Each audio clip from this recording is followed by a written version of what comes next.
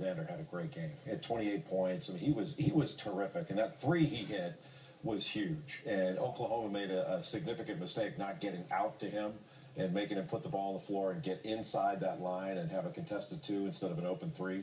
But you have to give them a lot of credit. I thought we called that. That was a 12-5 upset that we thought would happen.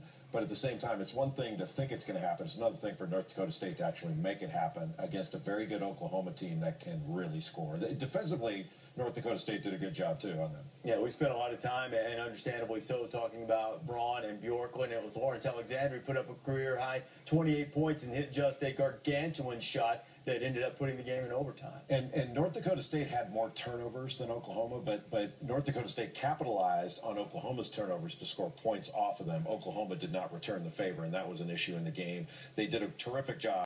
North Dakota State, the Bison, did a terrific job from the free throw line as well. They go 20 of 22 from the free throw line.